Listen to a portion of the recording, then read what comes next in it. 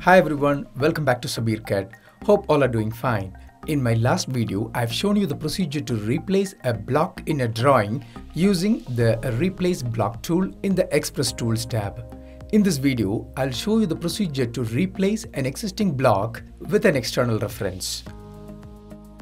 The procedure is very simple. Just give the block to Xref command. So I'll give block to Xref command. Then you will get the block to Xref dialog. Here, the software will ask you to select the block to be replaced with an Xref. I'll select W2, which is this particular block which you see in the blocks palette, and that block is inserted at several different locations in this 3D model.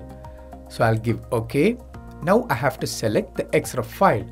I'll select this particular Xref file, which is W2_1. Now when you replace this particular block with an external reference, this block will become an unreferenced block. Now you have two options.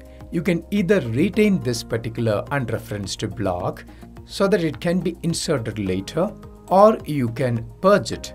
Now I don't want to purge it, I want to retain it. So I'll type no. Just give enter. Now you can see that this particular block is replaced with an external reference and the original block definition is retained in the drawing. Now I'm going to make some changes on the Xref file.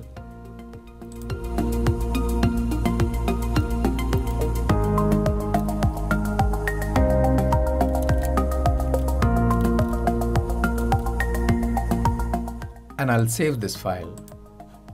Now I'll go back to the drawing in which this file is Xrefed.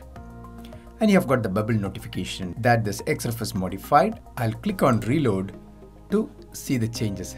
Now you have got the Xref compare toolbar with which you can compare the changes. I'll just click on this arrow to see the changes.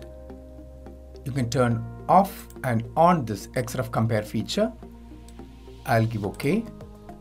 Now you can see that this change is reflected on all the external references.